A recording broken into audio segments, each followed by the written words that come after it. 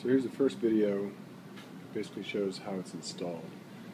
Now, if you go with the external wastegate, grab it here, then I'll take another photo so you can see where it is. But basically, the wastegate's right here.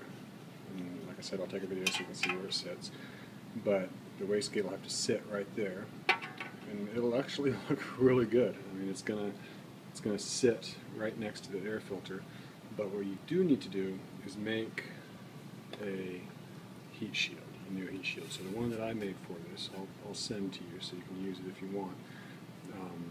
You might be able to just cut from here and then straight down like that, so that you have space for the external wastegate. So that's how it sits.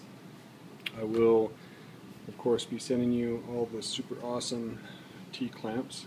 These are so much better than the typical hose clamps. I think that I've got T-clamps for every connection except for maybe 2 on this. I think there's 2 normal hose clamps down there somewhere. But so I'll send all the T-clamps with you. What you'll do is you'll just remove your MAF. That's where you put the MAF right here. And then insert the MAF into the cone filter and the other side into these clamps. And that's how that'll sit for you.